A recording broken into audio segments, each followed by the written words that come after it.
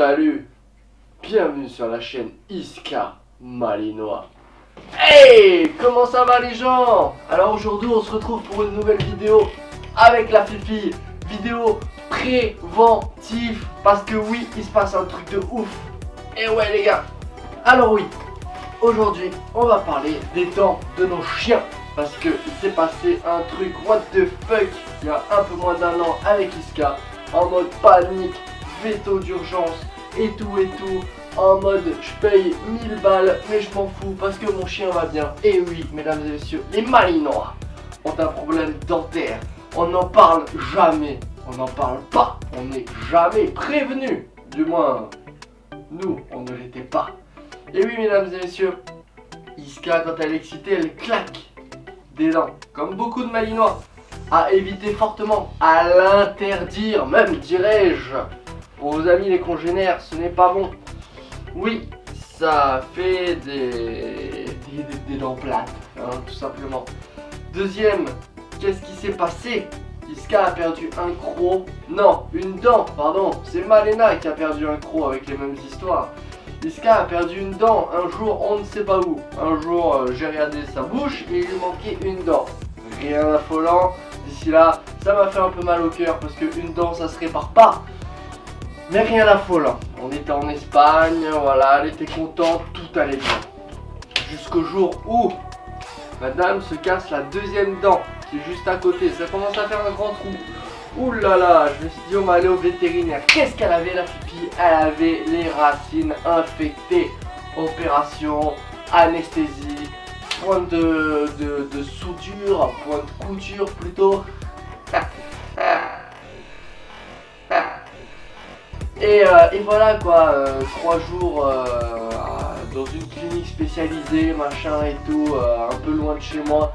Bref, pourquoi, du comment? Telle est la question. Alors il faut savoir que les malinois, quand on leur jette des bâtons, déjà c'est super dangereux parce que déjà ils peuvent mal le réceptionner et l'avaler et ça fait très mal.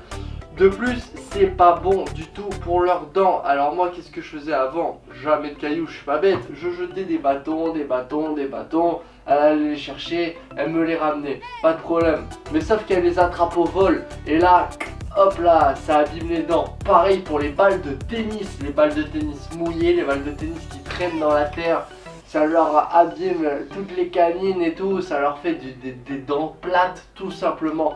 À éviter les balles de tennis, à éviter les jouets trop durs, à éviter tout ça vraiment. Si vous tenez à vos chiens, évitez de leur jeter plein de trucs et de leur limer les dents. Qu'est-ce qu'il faut faire tout simplement? Eh ben il faut acheter des jouets mous. Des jouets mous tels des frisbees par exemple, mais des frisbees mous, pas des frisbees en plastique qu'on jette aux enfants, des frisbees spécialisés tout simplement, ou alors des balles mais pas des balles de tennis, des balles fait exprès, ou des espèces de moi j'ai des espèces de bâtons en comment dire, j'ai des espèces de bâtons en plastique mou, ou les boudins tout simplement. Vous pouvez lui jeter le boudin, même si c'est pas conseillé parce que le boudin en fait je le conseille plutôt dans le dressage. Mais voilà, alors c'était une petite vidéo pour vous expliquer et je vais vous montrer maintenant la bouche d'Iska. Inspection. Bon je l'ai pas, je suis tout seul, je dois tenir la caméra. Vous montrer les dents. Focus, allez focus. Focus, voilà. Pas bouger. Et inspection. Vous voyez là? Focus. Voilà ce que ça fait. Alors, c'est pas bien grave en soi, mais c'est quand même frustrant. Pas bouger. Fais voir tes crocs. Vous voyez les crocs là? Comment ils sont plats? Aussi. Tout ça c'est les balles de tennis. Alors, je vais pas vous parler de l'hygiène dentaire. Moi je lui brosse les dents, etc. Chacun fait ce qu'il veut, mais voilà, pour éviter d'avoir des trous dans la bouche de votre chien, évitez les balles de tennis, évitez les bâtons, alors les cailloux je vous en parle même pas, évitez totalement aussi les cailloux. La chaîne YouTube mesdames et messieurs, nous sommes actuellement 9040 abonnés exactement comme c'est marqué là c'est totalement what the fuck. On arrive bientôt aux 10 000 abonnés, messieurs, dames. Si vous voulez venir en balade avec nous, ça se passe, le lien dans la description. Facebook, Instagram, Snapchat dans la description. Pas trop actif sur Snapchat en ce moment, mais sur Facebook et Insta ça balance des photos à gogo.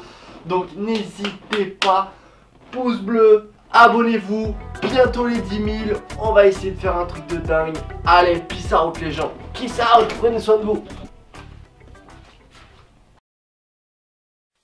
Oh baby! Triple knockout.